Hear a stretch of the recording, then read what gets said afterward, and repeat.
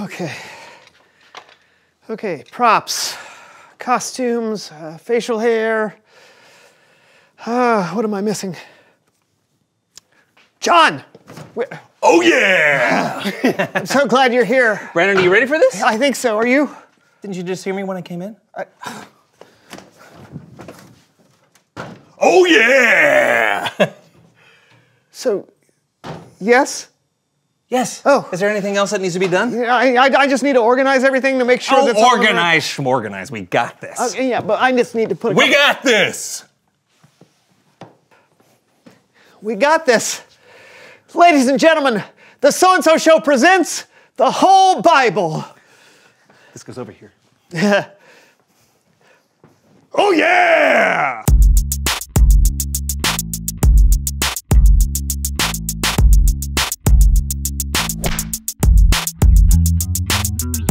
In the beginning, there was darkness. And then God said, "Let there be light." And there was light, and God saw that it was good. And then God created everything else, the sky, The ground, plants, the sun and the moon, the birds of the air, the fish of the sea. Caw-caw! and then God made every kind of animal. And God saw that it was good. It was paradise. Then, on the sixth day, God saved the best for last. God created people, and they were created in God's own image. Hi, I'm Adam. That's Eve. Hey, wait. Isn't this the fruit God told us not to eat?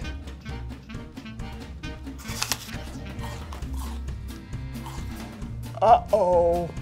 After Adam and Eve broke God's rule, they were banished from paradise. Their relationship with God was broken. It's a bummer.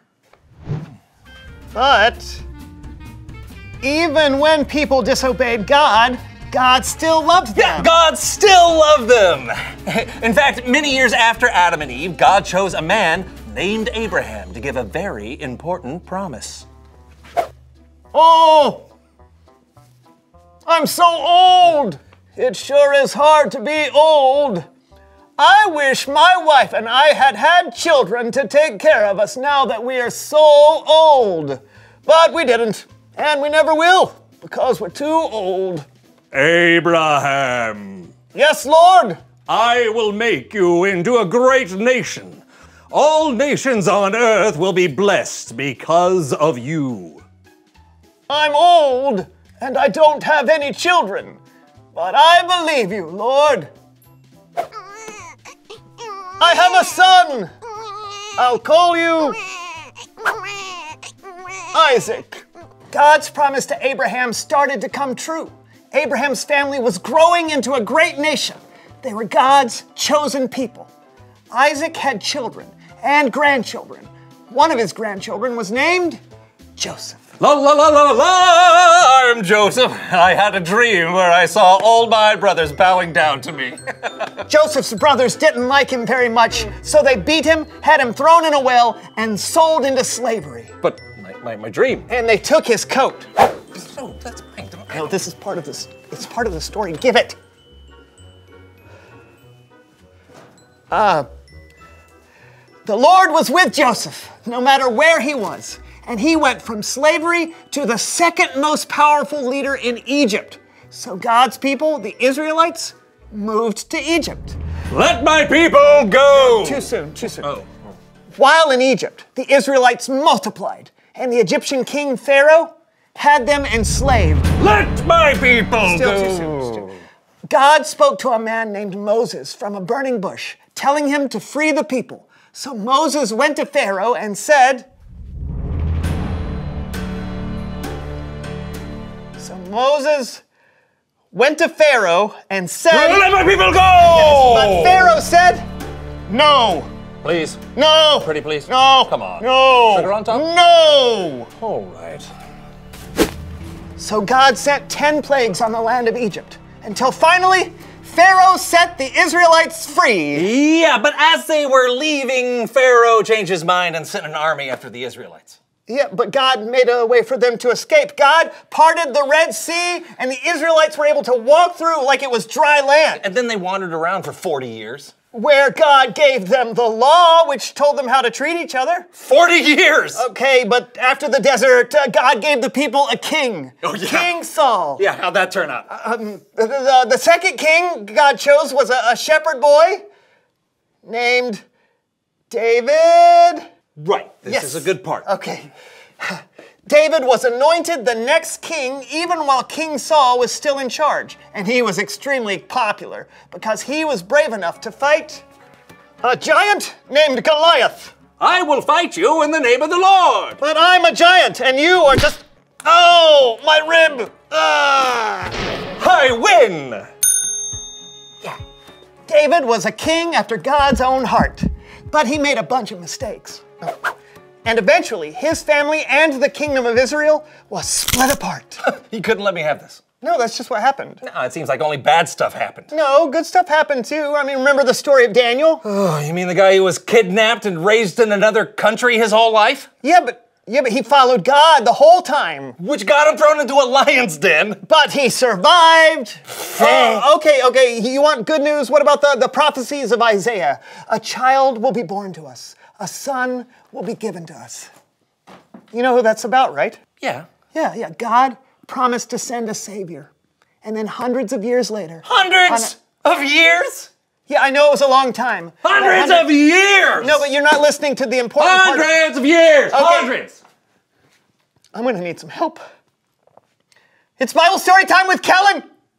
More than 100!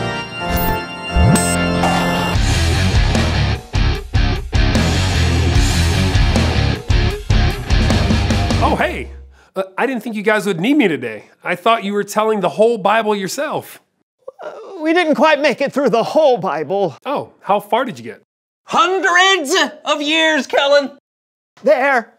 Oh, you didn't even get to the New Testament. That has some of the best parts. Jesus was born. In a feeding trough for animals.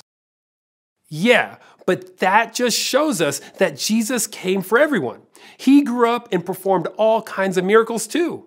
He taught things in a way that no one had ever taught before. He showed us how to love one another. Yeah, and then what happened? Well, Jesus died. But he died to pay for the sins of the world. He died to save us. Yeah, and then Jesus came back from the dead. Yep. And he gave his followers a mission to tell his story to the whole world and a promise to be with them to the very end. Yeah, and then what happened? Well, Jesus was taken up into the clouds. Okay, I get it. In this big, amazing story that God is telling, there are a lot of ups and downs. It's like a roller coaster. The story of our own lives can feel like that too, right? We have our ups, good things happen to us that make us feel happy, and we have our downs, things we wish didn't happen that make us angry or upset. But I'll let you in on a little secret. I believe I know how the story will end. Come again? This huge story God started has a huge ending too. And God gave us a clue on what that just might be. Oh, then take it away, Kellen. Like I said, before Jesus left, he gave his disciples a mission to tell the world about him. And he gave them a promise to always be with him. The promise came true when God sent the Holy Spirit to be with everyone who put their faith in Jesus. And with the help of the Holy Spirit, the disciples could take their mission very seriously. They started churches, they wrote letters, they traveled all over the world to tell people about Jesus. One of these disciples was named John. When John was very old, he lived on an island called Patmos. When the Holy Spirit gave him a vision, he heard a loud voice that sounded like a trumpet that said, "Write on a scroll what you see. Send it to the 7 churches in Asia Minor. You can read for yourself what John wrote in the Bible. It's in a book we call Revelation. In his vision, John saw a lot of things that are hard to understand, but they pointed to what the end of the story will look like. A time where God will make all the wrong things in the world right. And here's what John heard and saw. I heard a loud voice from the throne. It said, "Look, God now makes his home with the people. He will live with them. They will be his people, and God himself will be with them and be their God. He will wipe away every tear from their eyes. There will be no more death, and there will be no more sadness. There will be no more crying or pain. Things are no longer the way they used to be." He who was sitting on the throne said, "I am making everything new." That's hard to imagine, isn't it? There will be no more sadness? Really? There won't be anything to be sad about? And no more pain either? That's what John heard. Think of it. In this world, we all struggle. And we know other people who struggle. People who are sick or hungry, people who don't have homes. There are wars and famine and brokenness all over the world. But at the end of the story, God will fix everything that is broken. God will make everything new. Whoa. So when we see or experience the bad stuff in life, we can have faith that God will make everything right in the end. Yep. That's an epic ending, Kellen. Thank you so much. Hey, no problem. I'll see you next time. You feeling better? Oh, yeah! Great. Hey, sometimes you gotta think ahead, you know? The here and now can get kind of hard, but it's really inspiring to think of what God has in store next with heaven and making everything new. Yeah, it's fun to dream about. In fact, reveal the question. What do you think heaven will be like? Oh, that's easy. Lots of clouds, gold, everyone will have a harp. You watch a lot of cartoons. I do. I don't know. I've always imagined that it will be really bright, you know, like light everywhere. Oh, that's very cool. Yeah. That's very cool. Hey, and what about you? What do you think heaven will be like? Yeah, talk about it together, and we'll see you next time on The So-and-So Show. Yeah, you know, I'm feeling pretty good now. You want to tell the whole Bible again? I think we're out of time. Nah, come on. Come on. Yeah, we got this. Yeah. We got this. See you next time. In the beginning, it was dark. God said, let there be light. Yeah, then God made everything. Caw-caw! Caw-caw! Adam and Eve broke the rules. But God still loved people and chose Abraham. I'm old. Hi. You're gonna have a baby. Oh, nope, not twins. You're Isaac. I'm Isaac's grandson, Joseph. Give me that coat. Okay. Moses! No!